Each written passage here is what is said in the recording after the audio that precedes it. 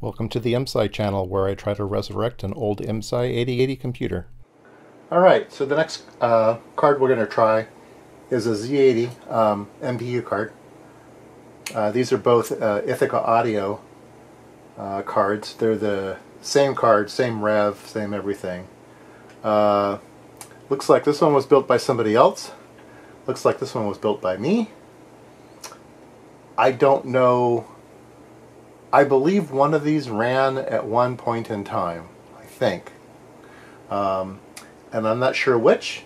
And it looks as though this card is missing some, at least one component, which is the 8224 clock control chip, which I'm surprised the Z80 still needs that. But anyway, this card doesn't have it. So it makes me want to think maybe this card works, and I was building up this card as a second one, but this card is missing some parts also. There's two load resistors for the plus and minus 16 lines, so there are some Zener diodes. So you need a resistor in series with a Zener diode in order to create some voltages. So it's plus or minus 16 on the bus. These are probably plus or minus 12 or plus 12 minus 5 or whatever. Whereas this card does have the resistors. Interesting. So, but I figured since I've got two cards, I should at least be able to get one to work. So let's try. Well, pink pearl time.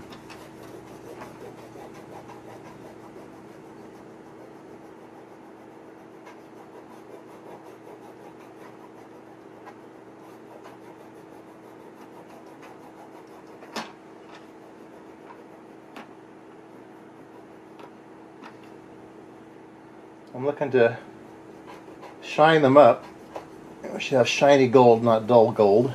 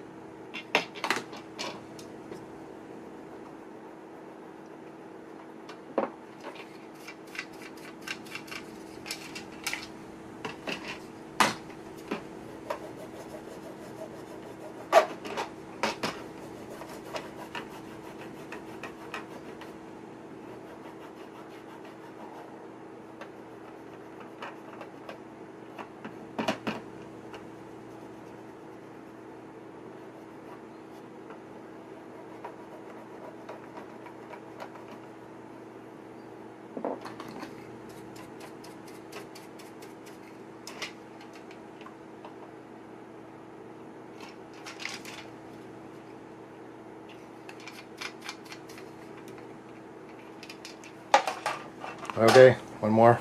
Well, another problem with these two boards is this one has a bunch of bodge wires on it. So 1, 2, 3, 4, 5, 6, 7 bodge wires, and this card has none. So, and they're the same PC board rev. The one with the bodge wires is the one that I did not build. So I'm assuming that one probably worked. Or it probably had a closer chance of working. It has the full chips. It's missing one U35, and so is this missing on this one too. It might be the vectored interrupt chip. It's conceivable. Or it might be an 80. It's either an 80, probably an 8212 or an 8214. The 8212 is a latch, a D flip-flop latch, which is a parallel port, and or it's the 8214, which was an option that you didn't need it. And none of my computer stuff needs a vectored interrupt, so it could be that. Well, next step is to find a schematic for these things and see if there's any recommended cuts and jumps. Okay, I had a binder with lots of schematics in it. Can you see that? I think you can. Oops. Drop my magnifier. Alright. This is the byte board CPU card that we were just looking at. Here's the block diagram. Let me make sure you are focused. There we go. That's better. Alright. So 8080 processor, clock generator, the 8224. Some latches. The high byte latch. Data in, data out is usually a latch. Line drivers. 74367s. There's an optional 8212, which is an interrupt. I think they have that wrong. It should be an 8214. Oh, here's the 8214. I see. The 8214 here. Get my pencil. The 8214 here handles the vectored interrupt lines. There's 8 vectored interrupt lines, and it generates a code, and then that goes into this latch that then's able to be read. So that's what that is. Schematic for that card. This is a byte card that I have that's a 8 prom cards. Allows you to use 8, probably 2716s or maybe 2708s. I'm not sure what this was designed for. Anyway, we're not looking at that card. Let's see, next card is the byte front panel. I showed you that card, which is the one with a bunch of little switches on the left hand side. So I have quite a few byte cards. Schematics for that. This is that GPIO breadboard card that I showed. 16K static RAM. So we have 2 of these cards in the system. So the upper 32K is a static RAM card. The lower 32K, I believe, is the dynamic memory card. Static RAM. Here we go. Z80 Ithaca Audio 1977.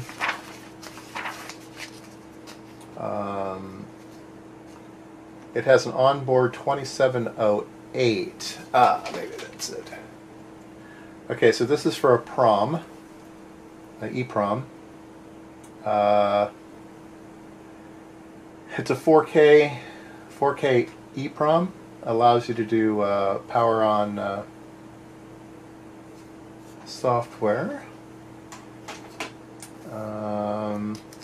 Selectable I/O dressing mode, 8080 mode, or Z80 mode. That's pretty cool.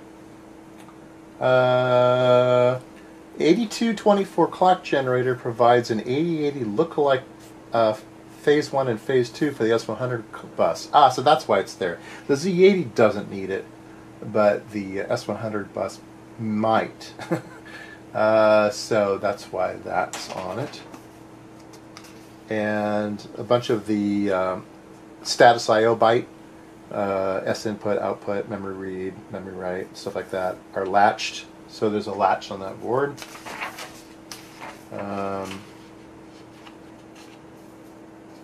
Let's see. It talks about the 2708 prom. Regulator. I'm a little curious about the plus or minus 16. If that's used anywhere. Well, it has a good checkout procedure and everything. We probably can follow this to see what's going on if it doesn't work. Talks about the S100 bus, gives all 100 pins. That's nice. Oh, and revisions. Okay. Clock change, data, pins, revision board numbers, board modifications. Okay, so there's some cut and jumps. Yeah, there are some cut and jumps, so I can look at that to see if the cut and jumps were done correctly on that one card. Here's the card layout. parts list.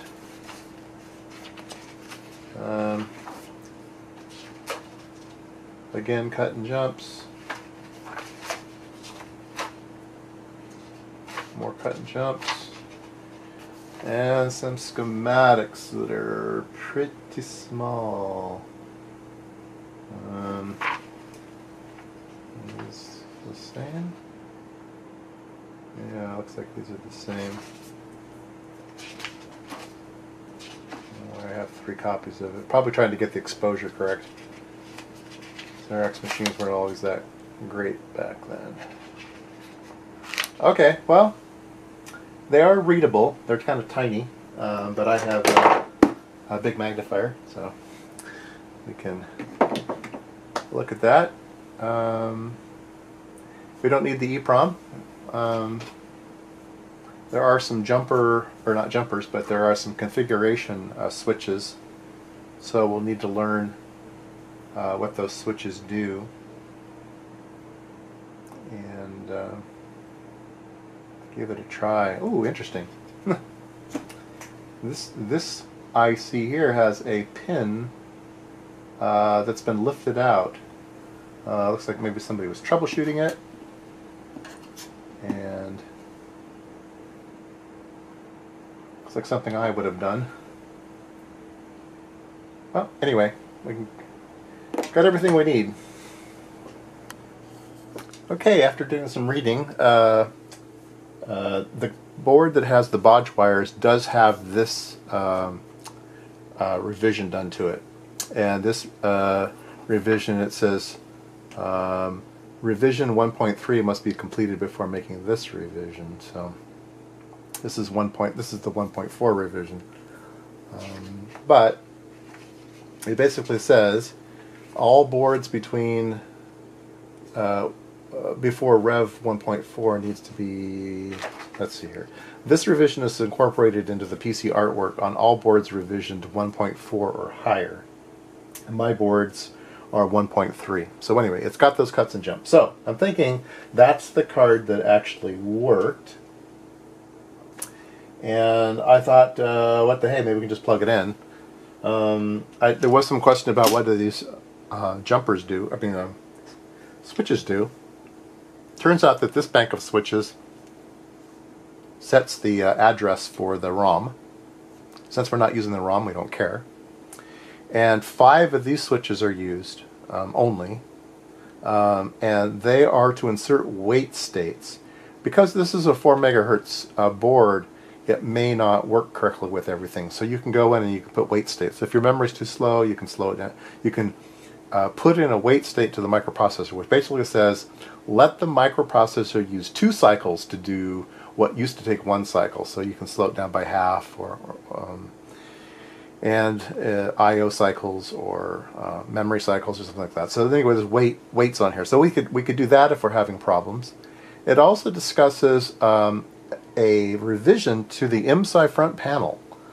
This card was designed specifically for the Altair and the IMSAI, and it says specifically that the IMSAI front panel doesn't like to operate at 4 megahertz.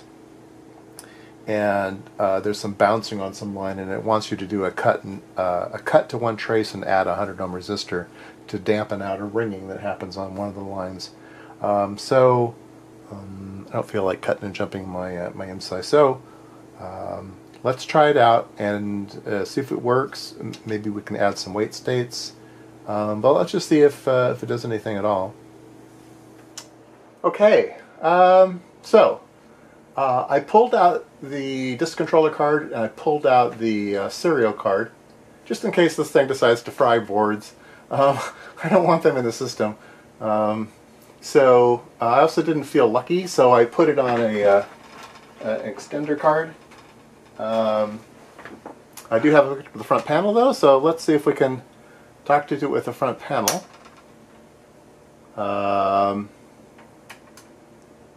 Alright.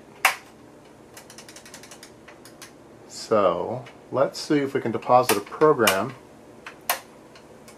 Oh.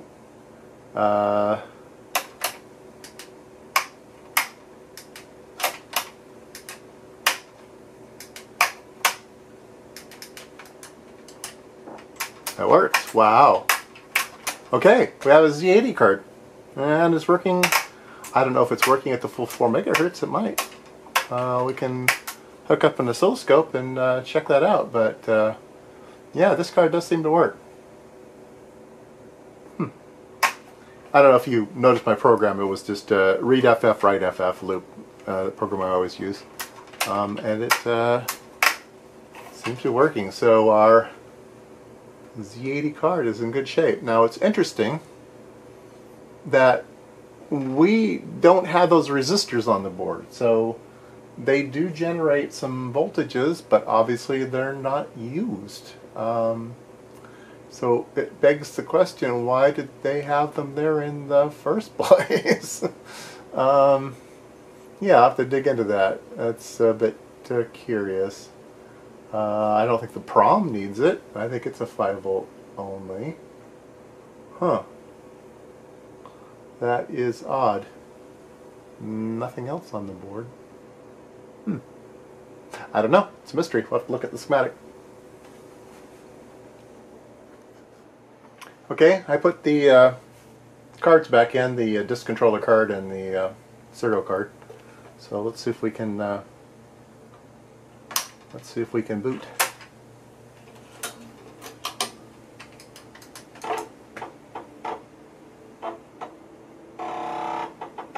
Yep. You know, it's really funny, the bump that I mentioned that the drive always made, and I could tell that it was working.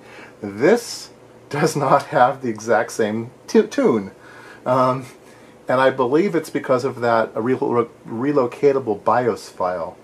I believe that if we had put that first on the disk, then it would have been faster for CPM to go access that file. But because it has to reach out in tracks to go get that file, the tune is delayed a little bit when it does that. Bump, bump, bump. There, that prrr is it going out and trying to find that R-locatable BIOS. So, yeah, I think the thing to do then is to, whenever you create a system disk, the very, very first file to transfer over is that R-lock BIOS. So then it'll boot faster. I think I want to get this up and running. If I decide to sell it, then I can say that it works. And I do need an 8224. So I went onto eBay, and they're hard to find. Luckily, Russia cloned them back in the day, and a bunch of people have the cloned Russian versions. So I ordered some from Bulgaria. I'm not sure how long they'll take to get here, but I shouldn't say that I ordered them. I made an offer. There was a guy in Russia who would sell you 20 of them, and another guy in Bulgaria who would sell you 10 of them. So I tried to get a deal on 10 of them. I don't need 20. I did figure out what the plus. This is a plus 12 and minus 5, and that's used only on the old 2708 proms.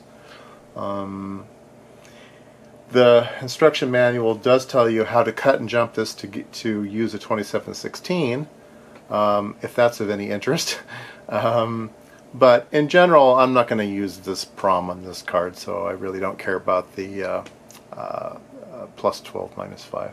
So I seem to have chips everywhere else, and all I need is that 8224, and then I need to do all of the cut and jumps that that other card had. And then we should be able to try this one out.